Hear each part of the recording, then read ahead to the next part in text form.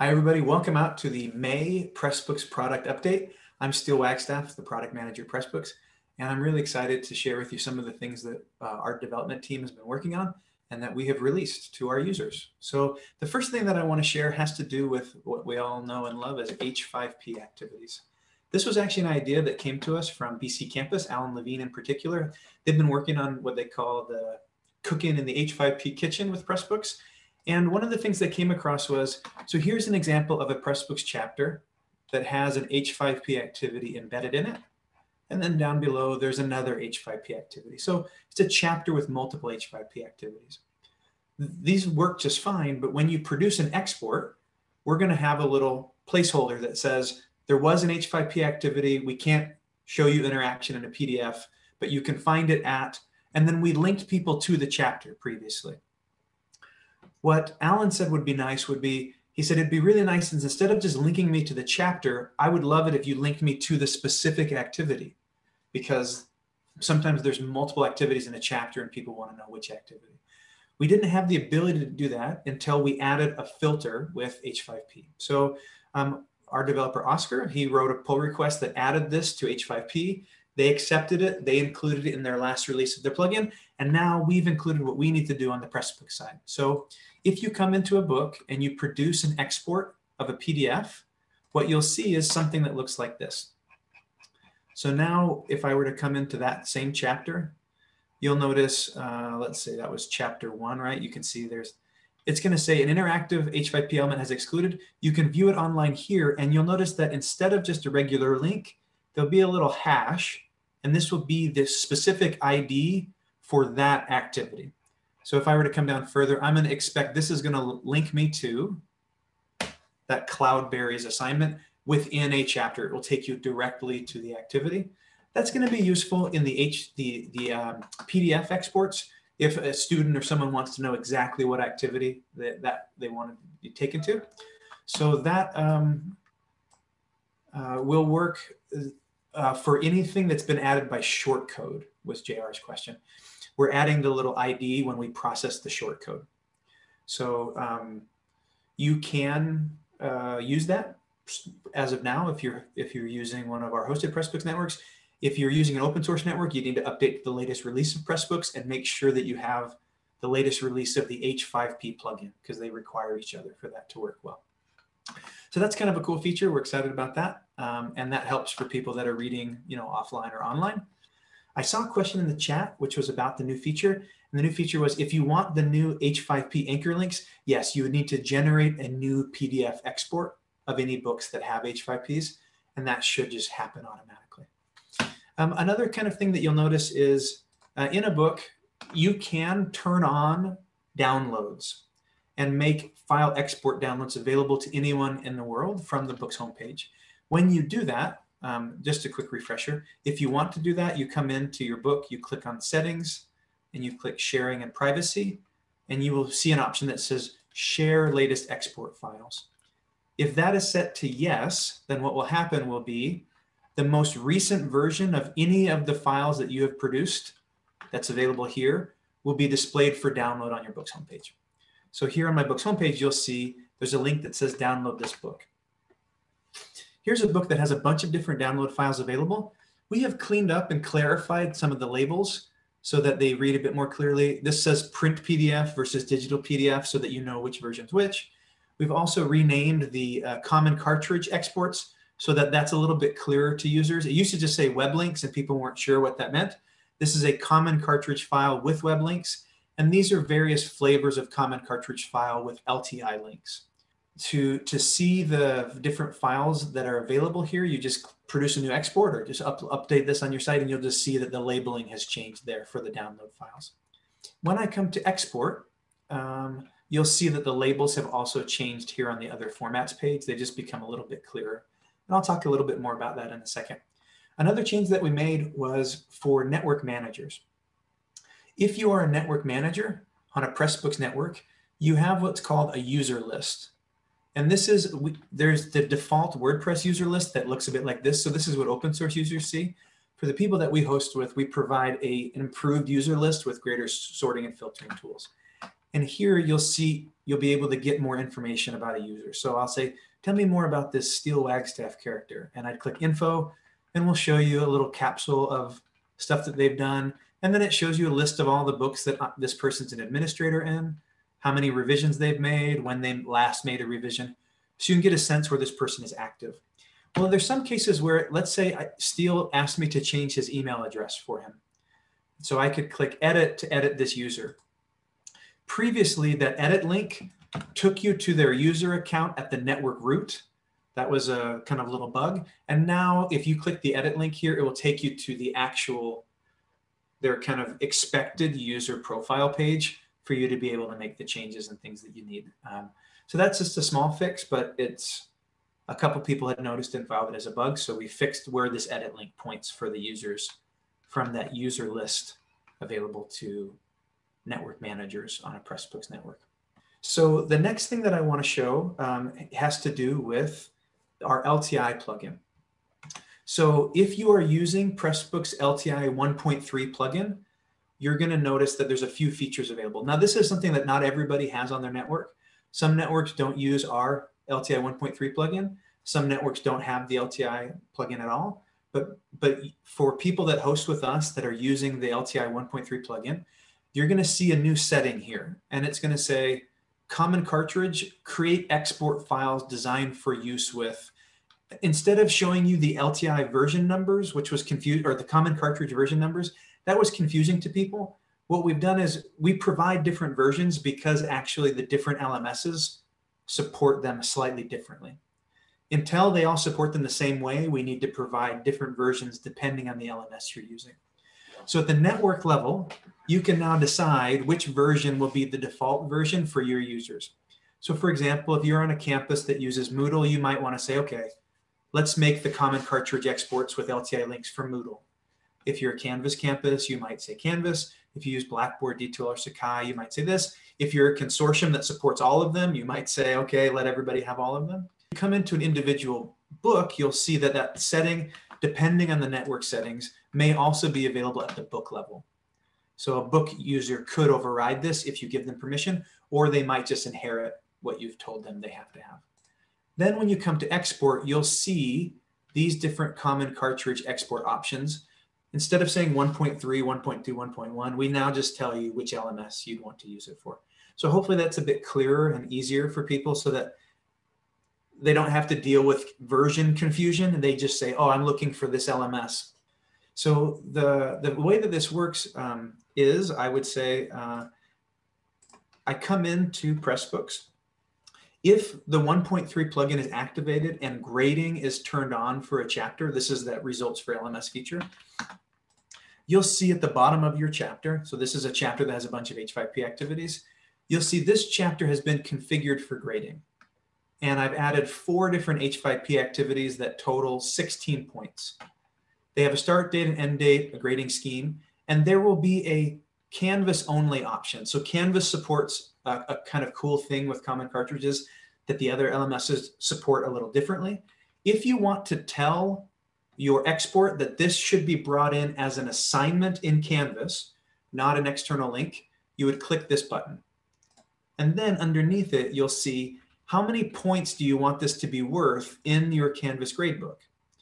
You can obviously override and change this in the LMS, but it's nice to specify it here because it's auto-configuring. So I saw that was 11, 16. I could say 16, or I could say 10, or I could say 32. What Pressbooks will do is they'll calculate a percentage value and send it with this denominator to the LMS. So here I've just configured this particular chapter to be an assignment with 16 possible points.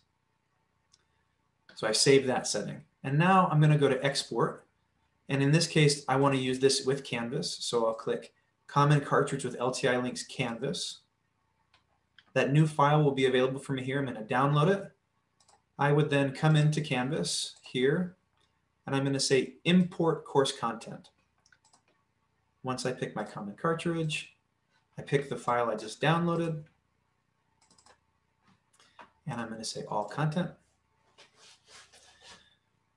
The LMS, different LMSs handle this slightly differently, but in Canvas, It finishes, it looks real nice. I've already configured the tool. And now you'll see in modules, one of those chapters I just brought in as not an assignment, but the other 3 are all assignments in Canvas now. And they have the point values automatically set for me.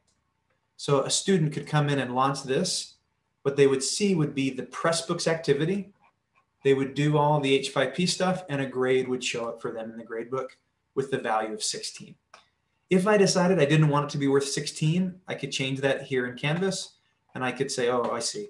Let's actually make that worth 20 or whatever. So you can still configure it in the LMS, but that Pressbook step just saves you the time and makes it a little bit easier if you're planning to use that as a graded activity with Canvas. Okay, so I just talked for a long spell and showed a bunch of features. I'm going to pause the screen share and look for questions and take any questions that people might have. Another thing that I won't demo, but that I'll tell you about is just yesterday when we did our deploy, we bumped everybody and upgraded to the latest version of WordPress. And WordPress is now using a newer version of something called jQuery, which is a JavaScript library that handles behavior. We have now updated the jQuery in Pressbooks Book, and in Aldine, some of our themes, so that we're no longer using deprecated jQuery. It should work with the latest versions of WordPress. If you're an open source user and you've bumped WordPress to the latest version and you're noticing some JavaScript problems, it means that you probably also want to upgrade to the latest versions of those Pressbooks plugins and themes so that you get those jQuery fixes that Delcine actually worked on. So thank you, Delcine. Okay, so the most exciting thing that I'm really looking forward to sharing is that we have the second version of our Pressbooks Directory, the new V2 redesigned version of the Pressbooks Directory. First of all, I want to say thank you to everybody who gave us user experience feedback on the first version. It was super helpful for helping us make this better and more beautiful. We contracted with a company called Plank Design to do a redesign and rebrand of this that matches our new marketing site. So if you haven't seen it, if you went to pressbooks.com, you would see a similar look and feel. So this is our new pressbooks.com website, and the directory has a similar aesthetic here. Some of the big notable features you'll note is now when you visit the Pressbooks directory, this Take the Tour button will always be prominently displayed in the top right. When you click Take a Tour, you'll see a nice little JavaScript overlay that tells you about this Pressbooks directory. And it will take you through the directory and teach you about all the various features. So this will tell you about how to search for books, what it searches and what it does not search. It will show you a sample query and explain what this is searching for. Here's another query that shows you, it's kind of explaining how Boolean operators work on this site. So this will tell you how to use not and those kinds of things, or exact searches. Shows you how to perform a search by clicking the button. It'll show you where search results appear. It'll show you how you can change the number of books and the way that books are sorted here. And then it will show you how the facet filters work. So you can start to drill down without searching using these facet filters. And this one will show you how you could apply some include filters. It will actually apply 3 of them, and you'll see that your book results change. When you have active filters applied, they will be up here, and you can see that they're active here. You can clear them by clicking on them, or by clicking the Clear All button, and so the tour will actually clear them for you. And then it will show you how a book card is set up and what's in there, and it will kind of help you understand the book card and the different components of the book card. So the tour is really nice, and at the end of the tour, it points you to the guide chapter, or it will just end. So that's there. It's prominently displayed up here. It's also linked from here. You can launch the tour here, and you can also find our guide here. So the directory should be a nice kind of self-explanatory tool for most people. It is really powerful. So you'll notice we're starting to build out these collections. Those will be coming soon on the actual directory. Once we have the collections, the idea would be, let's say you want to find books about diversity, equity, inclusion. Well, we have a librarian now working at Pressbooks, which is really awesome for us. And our marketing director, Lee, they're building a collection. You would be able to click this cover, and it would apply the diversity, equity, inclusion collection, for example. And you would see a bunch of books which have been tagged with that particular collection name in that collection. So they're going to be a series of featured collections, and then we're building out more collections over time, which will help you find books on a given topic or a given subject of interest. We would love to know about the kinds of collections that you would like to see, that you think would be more useful for you and your users. So please tell us the collections that you wish existed. And that's something we're really looking forward to building out based on user feedback in the coming months. Other things that you'll notice is that the Find a Book feature is pretty clean here. Let's say I want to look for education. You'll see it brings you down. There's 645 results.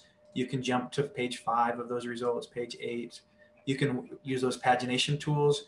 You can scroll down and see a bunch of them. And then there's also pagination here at the bottom. It'll scroll you back to the top when you change pagination. You can see that the books per page, I could see 10 per page, which makes them smaller, or I could see 50 per page, which makes it bigger. And then I can change my sort order. Right now, it displays with the most recently updated, but you could sort them in alphabetical order if you preferred. And then the filters are the part that I really get excited about. So let me clear this search out and show you. One of the filters that we're building would be recommended books. So we're working through these books. We told everybody that if you submit a book that has really well-formed metadata and looks complete, we're going to start to add it to that recommended list. There's instructions for that in our guide, but please do encourage your authors to add the metadata that the directory needs to display it well. And then you'll start to see that books will begin to be recommended, and they'll have a little recommended tag. This is just a way of indicating that the book looks complete and has good metadata primarily. You'll also be able to sort by license. So you could say, I don't want any, you can exclude a term or include.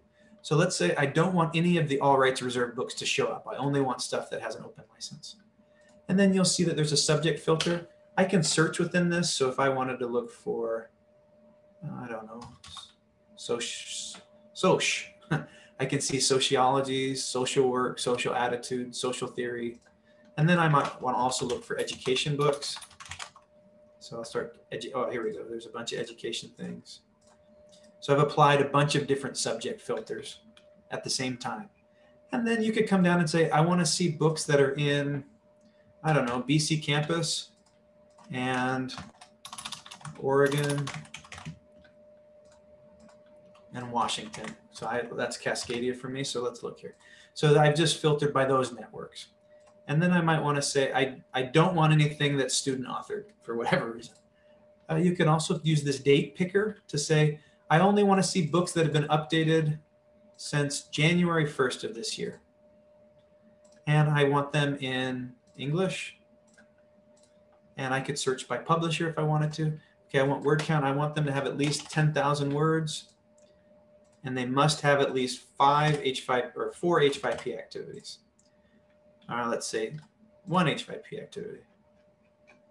And I have found the perfect search that ended up bringing me back one result. That's kind of wild that I was able to do that. So you'll see here that this is a particular search with a ton of filters applied.